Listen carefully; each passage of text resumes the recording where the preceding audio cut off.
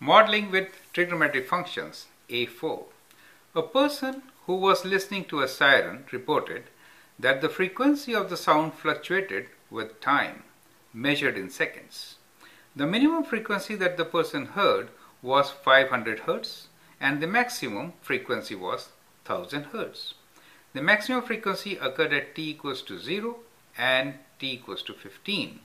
The person also reported that in 15 seconds she heard the maximum frequency 6 times, including the time at t equals to 0 and t equals to 15. What is the equation of the cosine function that describes the frequency of this siren?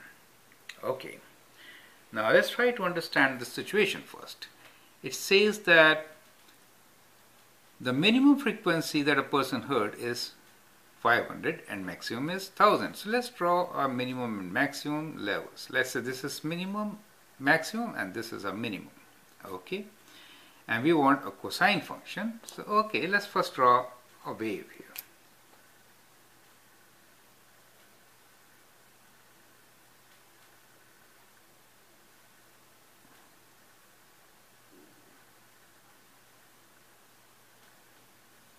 I've just drawn a wave. Okay, we say, well, the minimum frequency that a person has 500. Let's say this is 500 for us, and the maximum is 1000.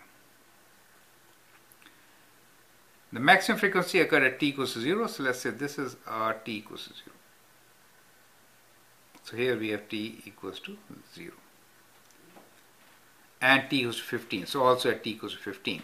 The person also reported that in 15 seconds, so that means total 15 seconds, she heard maximum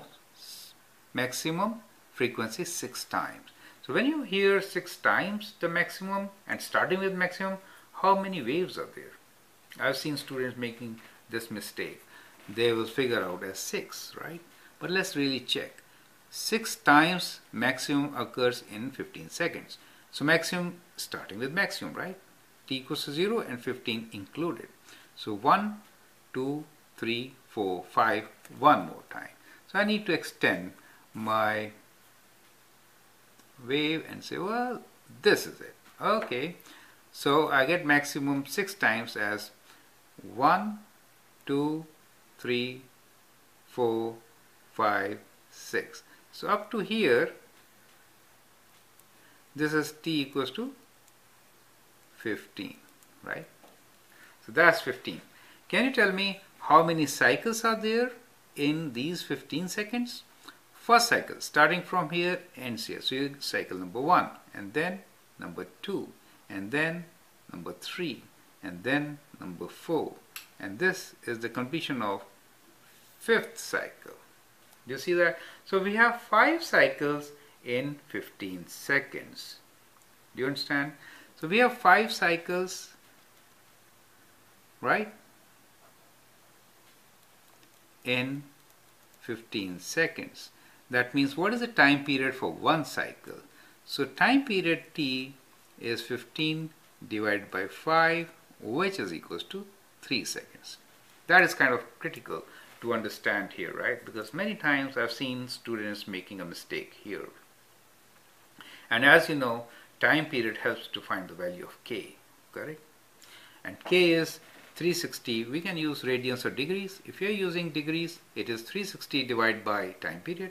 If you're doing radians, it is 2 pi divided by time period, okay? So let's use degrees for the time being. So in that case, this implies that k will be equal to 360 divided by 3, which is 120. So k is 120 for us, for this particular case. Now let's start all over again. So what we need to do is, we need to model this as a cosine function. So we can say, well, the frequency can be written as f of x equals to a times cos k, and let's say x is my variable, minus p plus q. So that is the general equation for any sinusoidal function, right? Now here, how to find a, k, P and Q. We already found K from time period, right? Now to find A and Q, we need to know the maximum and minimum, right? So what is the maximum? Maximum frequency is 1000 and minimum is 500, right? So what is the value of A? So A can be written as maximum plus minimum divided by 2, right? So A is equals to maximum is 1000 plus 500. Oh, sorry, this is not A. Average value is Q. Let me make it Q, okay? Q is the average value. Average value, the axis of symmetry, is maximum plus minimum divided by 2. So we'll add them, divide by 2, and so we get 1500 divided by 2. That is the value of the K in this case, correct? So we have 1500 divided by 2 can be written as 750, or we'll use the calculator here. Okay, 1500 divided by 2 equals to 750. So Q is 750 for us, correct? Now A is the amplitude. Amplitude is difference divided by 2. So let's do that.